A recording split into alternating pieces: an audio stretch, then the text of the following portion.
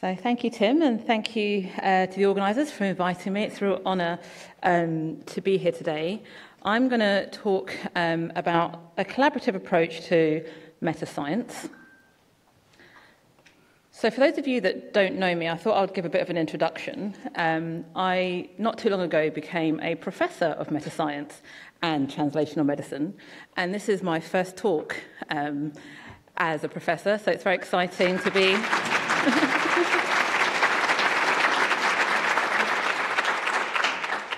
Thank you very much. Yeah, it's very exciting that it's at this meeting. I'm a preclinical meta-research scientist. Essentially, our focus is on preclinical models of human diseases, and how they translate to effective therapies and our increased understanding of human diseases in a clinical setting. So translating what we see in a lab setting into humans.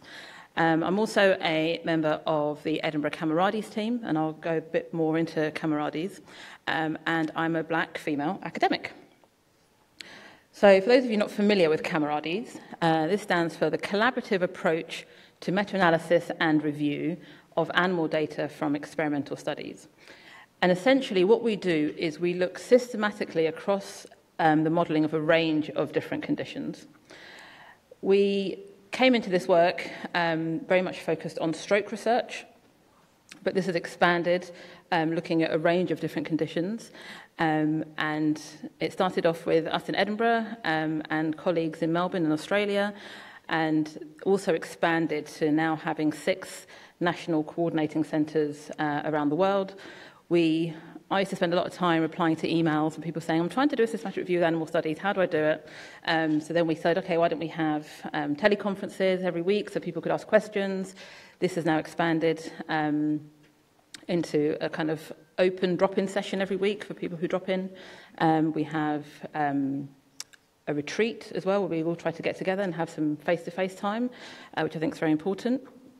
And one of the things that has come out of our work in CAMARADES is this huge data repository. This repository was hosted in Microsoft Access. Anyone who knows anything about data knows that that is not fit for purpose. It had data from about 19 different diseases, 7,000 studies, and over 200,000 animals. I'll go into how that's evolved away from Access in a bit. But I wanted to start off with what our problem was, this translational problem that everything seemed to work in the laboratory and didn't work in humans. So these are data from colleagues in Australia back in 2006 who did a review looking at all the different interventions that had ever been tested in the model of stroke. There were over 1,000. 600 in animal models. 374 of those were shown to be effective in these models. Just under 100 were tested in humans in a clinical setting. And then only one of these was effective in humans. There are a couple of other interventions that are used clinically, but in stroke, the data that comes from animals, when I say translated, that's also quite a loose description. There's only one intervention. So we had this problem with translational failure. And with the benefit of hindsight, this is how we present our hypothesis, and I'm not sure that this kind of came later, our hypothesis. But essentially that we thought that there were some perverse incentives in the life sciences, things like publication bias, funding, promotion, to produce positive results with maybe not so much attention paid to their validity. This clearly is meta-science, but we weren't calling it meta-science at that time. There wasn't, this crowd. We didn't have that language. We also identified that in the use of animal models, we have all these additional pressures to reduce the number of animals that we are using because of cost, time, ethical considerations, feasibility. So then we have all these studies that are underpowered, of unknown power, and then all these different factors combined to compromise the utility of animal models and contribute to translational failure. So our focus was really on some of these, what are the potential sources of bias that are leading to this or contributing to this translational failure. And we had 4 main areas that we focused our energies on. The first being internal validity, so the strength of the cause-effect relationship, things like things like randomization and blinding, using the use of those to improve the internal validity of studies. We're interested in generalizability. or the external validity of a study. So do the findings that we observe in a laboratory in an animal model, do they translate to other laboratories trying to do similar work, to humans in a clinical setting, to different time points? Construct validity, are we really measuring what we think we're measuring? You know, does what we see in an animal, what we think is relevant to a human situation, truly relevant? And then publication bias. So are all the data that are being collected actually making it out into the public domain? And as I mentioned with CAMARADES, we've done all this work through the lens, really, of systematic review. So identifying all the relevant studies for that question, distilling it, you know, curating it into the systematic review, and then using those data to answer our questions. And we found that biases were prevalent and they were important. So like I said, we started in stroke research, but our work has expanded across different disease areas. We've looked at motor neuron disease, Alzheimer's, Parkinson's, EAE, which is a model of MS, and glioma. And we found the reporting of things like randomization and blinding was pretty low across the board. When we looked at the impact of this, it seems that this also has an effect on the outcomes that are observed. So these are data from one of our systematic reviews where we stratified studies according to those that do report randomization and those that don't. And we see studies that don't report randomization report much larger treatment effects than those that are considered to be of increased rigor. In terms of generalizability, the standardization fallacy is a concept that we worked with some colleagues in Bern. And essentially the efforts to increase reproducibility in studies by reducing variation, by standardizing everything, so things like ensuring that the lab environment is consistent all the time and that you use consistent tests and that you inbreed all these animals so that there's very little genetic variation. What it's doing essentially is increasing the risk of detecting an effect with very low external validity, or we're missing effects where there's high external validity. And a colleague of ours, Hannah Werbel, talks about the reaction norm. So the effects that we observe are due to an interaction between our environment and the genetics, and depending on what other kind of nuisance variables are out there, you will observe an effect somewhere along this reaction norm. And it could be, I don't know, the radio's on, or somebody's got, you know, Chanel number 5 on, or something that causes a slightly different effect to be observed. But what was happening is that we do an experiment and we see an effect here, and somebody else does a similar experiment and sees an effect here, and we say we failed to reproduce. But actually, are we just sampling on different areas of the reaction norm? And to try and address this, we did some simulation work, again with our colleagues in Bern, where we looked at the concept of multi-center studies to increase heterogeneity. And if we just focus on these two extremes here, the one lab study and the two lab studies, so each of these points are individual experiments. The red line's a line of no effect. This is the overall estimate when you pull these studies together, and this coloured area here is the 95% confidence intervals of that effect. We see in the single lab studies, some of the experiments don't overlap with a 95% confidence interval, suggesting that we failed to reproduce an effect. But in the multi-lab studies, all the experiments overlap with the pooled estimate, showing more consistency and reproducibility across the board. In terms of construct validity, I will go back to stroke. So animal models that we use essentially are trying to capture aspects of diseases. You know, when we induce a stroke in a rat, it's not a mini human. We're trying to, I guess, recapture part of that disease model. And the outcome measures that we use are often surrogates. So in the stroke field, infarct size is the outcome that is generally used to see how effective your experiment was in an animal model, so how much of the brain is damaged. Whereas in humans in a clinical setting, we're more interested in daily activity. Can somebody get up in the morning, get washed, eat their breakfast, that kind of thing? So these are two different outcome measures. And there's some data that shows these actually don't correlate that well with each other. But then trying to do the daily activities in a rat is obviously, there's work in that space, but it's much more complicated. In stroke, time is also very important. A call this the kind of tale of two drugs. We've got these two drugs, Terilizad and TPA. TPA is the intervention in the slide at the beginning where I showed the one intervention that worked clinically, that had the animal data behind it. Terilizad is part of those 100 drugs that was tested in clinical trials and didn't work. When we went back and looked at the animal data, and we looked at time, stroke time is very important, the animals in Terilizad were given the intervention about 10 minutes after they had a stroke. For TPA, it was about an hour and a half later.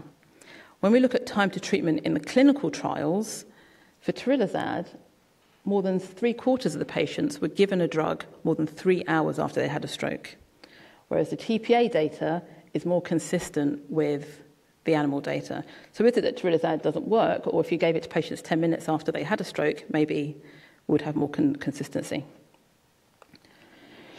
And then the final area of bias I was going to quickly focus on is publication bias. So these are data from the CAMARADES database, the famous Access database, with lots of stroke experiments. And essentially what we did is we used a funnel plot to try and look for publication bias. So on the x-axis, we've plotted the effect size for each of the individual experiments on this plot. Each of these black dots are an individual experiment, against the precision, which is the inverse of the standard error. So the more precise the study is, the narrower the confidence interval. And what we expect with no publication bias is that you should have a kind of equal distribution at low precision of positive and negative studies. And as you become more precise, your studies should converge around the true effect. What we observed is a lack of imprecise negative studies in our data set, which is consistent with publication bias. And then we use a technique called trim and fill, which essentially tries to impute these theoretically missing studies so that your funnel plot is symmetrical, which are these red dots here. And when we did this, our overall effect was reduced from 32% down to 26%, and it estimates that about 1 in 6 experiments remain unpublished. Now, I think this is a huge underestimation of how big this problem is. A lot of the studies in our data set, these negative studies, weren't truly negative publications. They were experiments that had some negative experiments, some papers, that had some negative experiments alongside some positive ones in the same paper. But it's not just systematic reviews that we do in the CAMARADES collaboration. These are two examples of some studies that we've done. The first was in collaboration with PLOS, the ICARA study, which was a randomized controlled trial looking at asking authors when they submit an animal study to submit a checklist, the ARRIVE guidelines checklist, which is a reporting checklist, which unfortunately showed that asking authors to submit a checklist doesn't lead to improved reporting. And then in collaboration with Nature, we've done an observational study where we looked at the impact of their editorial policy change, requiring authors to explain how they took measures to reduce risk of bias, if that also improved the reporting of their studies. Our work, I think, has had some impact, some positive impact. We don't just look at people's work and tell them all the things that they've done wrong. The purpose is to try and really improve the quality of the preclinical research that's been done. This is an example from a review that we did back in 2009 with a drug called interleukin-1 receptor antagonist in models of stroke.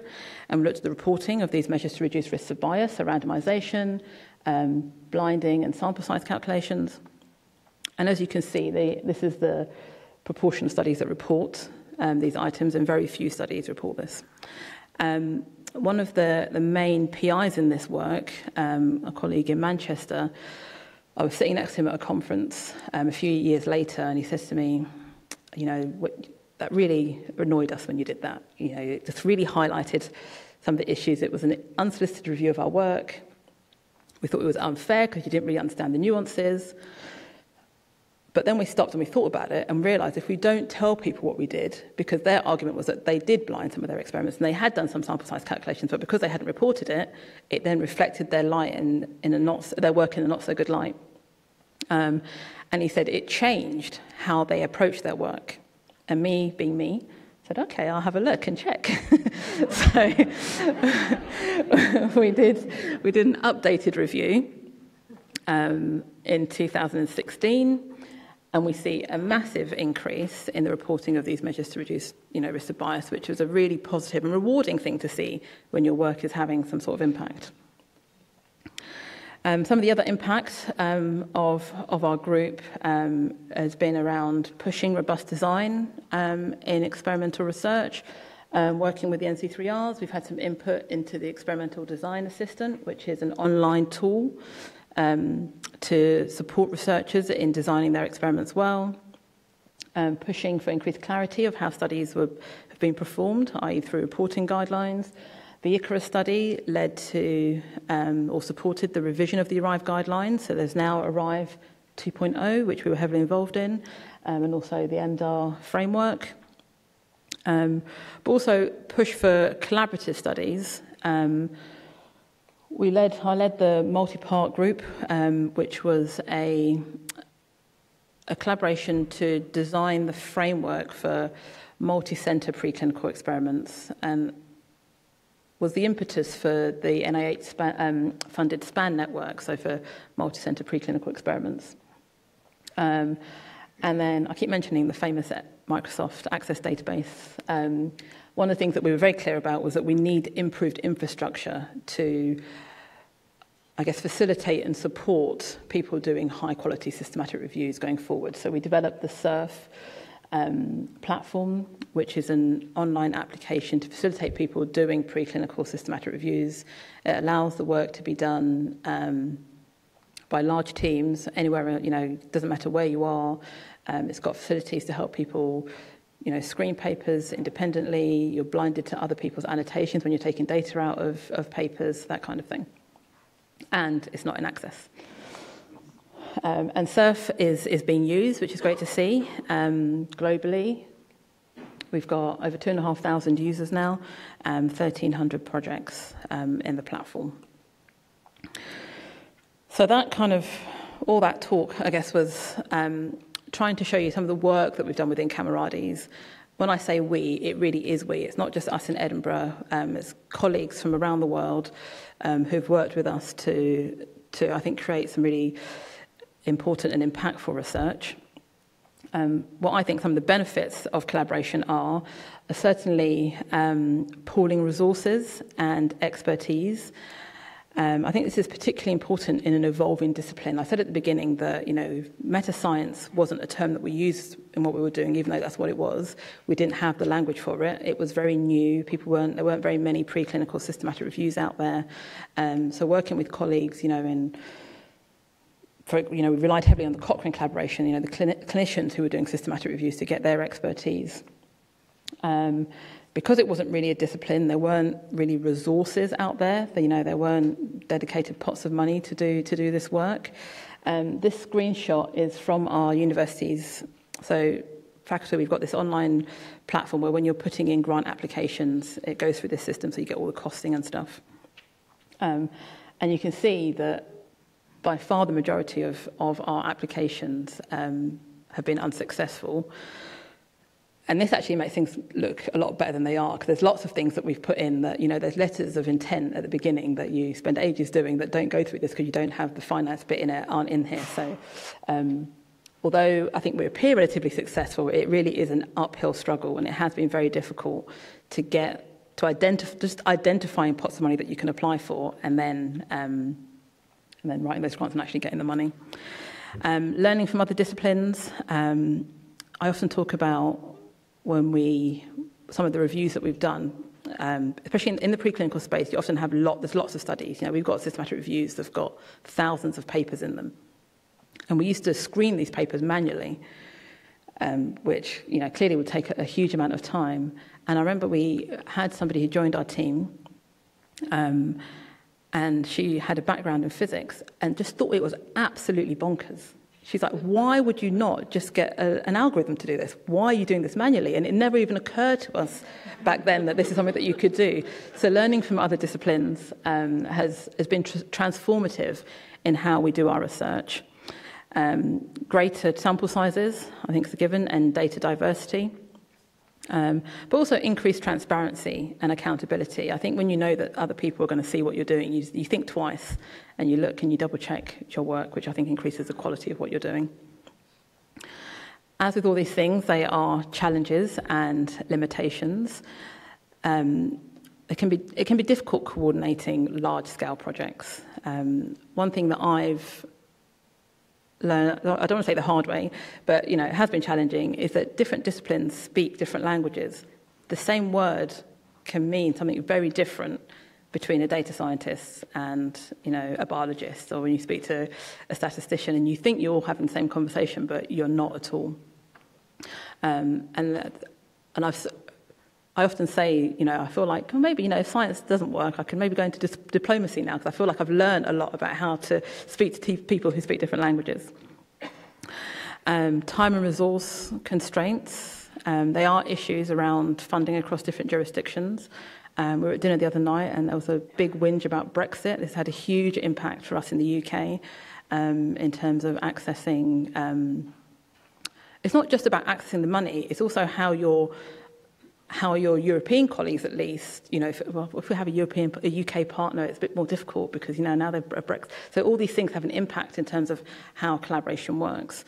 I've spoken already about, very few meta-science pots. I know for us, a lot of the work that we were doing it wasn't funded work. It was alongside the work, the neuroscience grants that we were writing.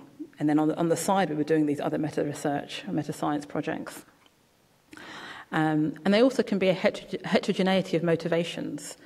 People from different areas have different reasons that they want to do this, are motivated by different things to do this work. And managing that can be challenging.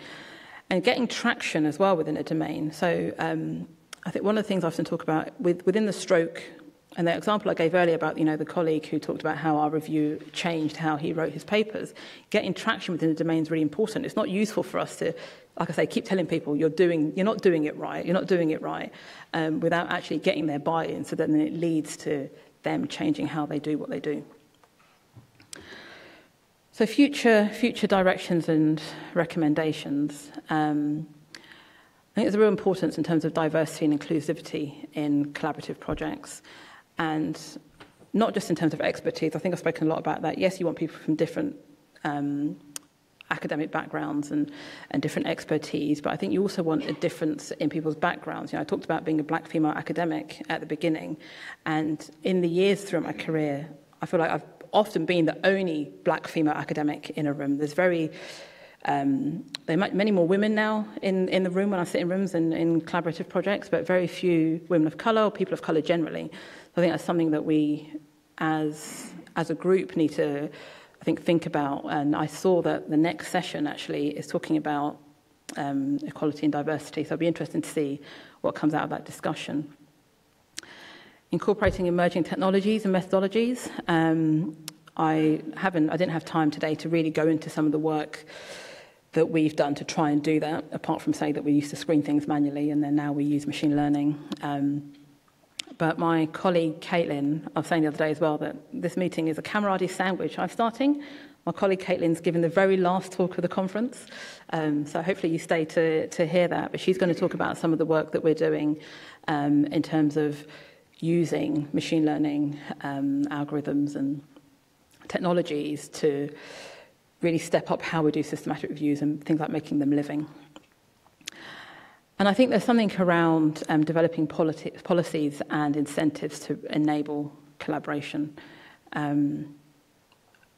remember at the start of my career, the real focus on the winner-takes-all mentality and the kind of individualistic approach to academia. And I think that has definitely shifted, but I think there's still a huge amount to do. And I think that is something that does differ, and something I've observed differs across different disciplines as well. So some shiny new things. I am just coming back from maternity leave, and I wrote 3 grants when I was pregnant, and all 3 got funded. So,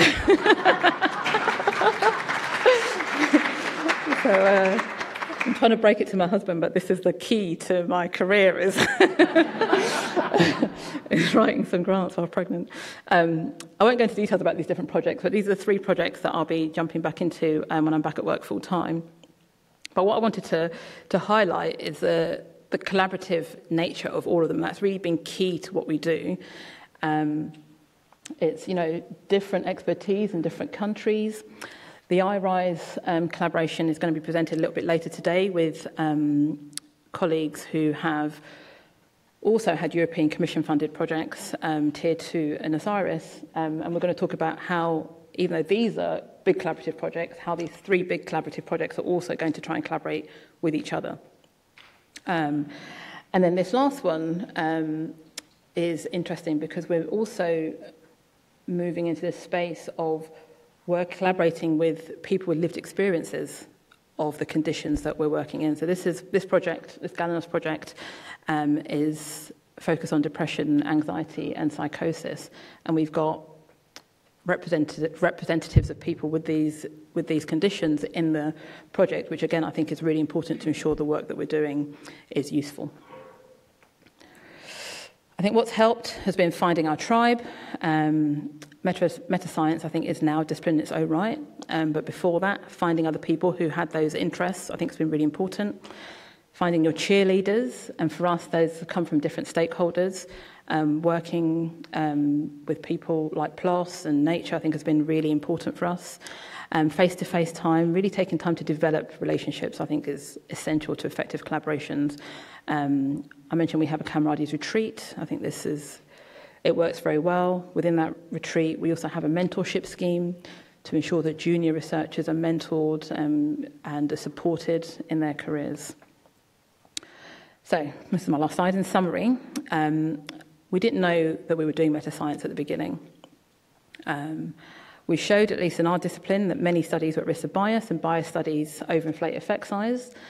I think we've had some impact, which has been rewarding to see. But I think the thing that I want to underline here is that collaboration has really been key to what we've done. So thank you all for listening, and to everyone who supported our work.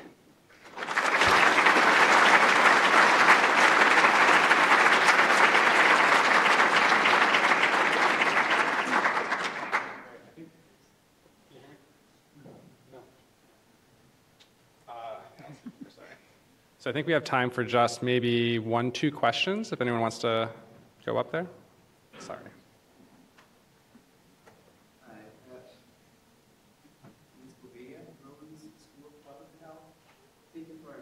Presentation, and you mentioned bias and random error. How about our cognitive bias? How to tackle the psychological aspect of a scientist wanting positive results and not exactly searching for the truth, but for positive results and publications. So how about our cognitive bias, which is natural of the human being? It's very natural. And I think part of that is, you're right, it's natural. I think it's interesting, it's exciting. You want to see positive, you want to show positive things, you want things to work. In terms of how you tackle that, that's definitely beyond my expertise. I think I would hazard a guess that the incentives, I think, will make a big difference. How you incentivize this stuff, I think, would make a huge difference.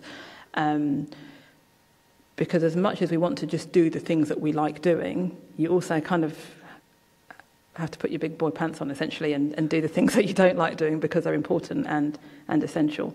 But how you go about that, I think that's definitely beyond my expertise. Yes, Manu Baker from Issues in Science and Technology. I know there's been some efforts to have animal registries for pre-registration specifically for animal studies, and I'm just wondering how feasible you think that is, and how useful it will be for surfacing some of the unpublished work. So they do exist, actually. I'm aware of 2. In Germany, there's the BFR have one, and there's the preclinical trials.eu as well. I think part of it's a cultural issue in that, animal scientists haven't traditionally pre-registered their studies. But they are, I think it's one of these movements, isn't it? You get the early adopters. I think there's a thing around incentivizing it. Some of the arguments around that have been the nature of some of the studies. You know, if you're doing a confirmatory experiment and you've got a very clear hypothesis-driven study, then it's very, you can see how you would pre-register that. I think some of this kind of blue sky exploratory stuff, people are a bit more concerned about how you would do that and how it would work. So I think there might be some kinks to iron out, but I think it's feasible, and I think it would have an impact in terms of being aware of what's been done. And it would also kind of to the question before around being aware that these experiments have been done without necessarily having to then write a full paper about something that you maybe hasn't worked, not because it hasn't worked because you haven't got the result you wanted, but it hasn't worked because for technical issues or for some other reasons. So I think I'm a supporter of pre-registering animal studies for sure. I think there is potential for impact. That's it. Awesome. One more round of applause.